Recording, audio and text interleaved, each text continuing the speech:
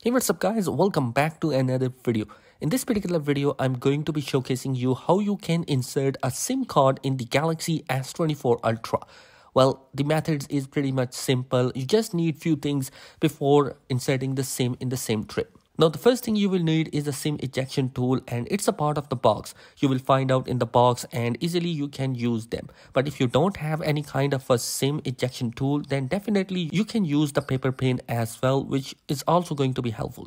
Now, the second step is that you need to find out the SIM tray position where it's going to be located. Right now, the S24 Ultra SIM tray is going to be at the bottom of the device. Now, you should be cautioned here because there are two holes at the bottom of the device. One is for the noise cancellation while the other one is for the SIM tray.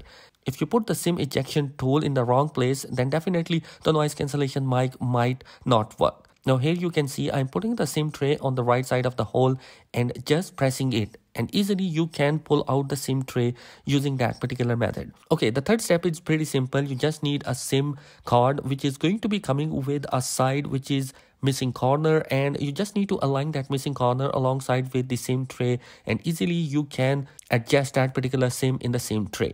Now, just put back that SIM tray into the device and easily within a few seconds, your service will be coming here. I hope this video has helped you out in some way. If you like this video, do consider subscribing my channel because some amazing content is planned. Thanks for watching. Be sure to subscribe. Peace.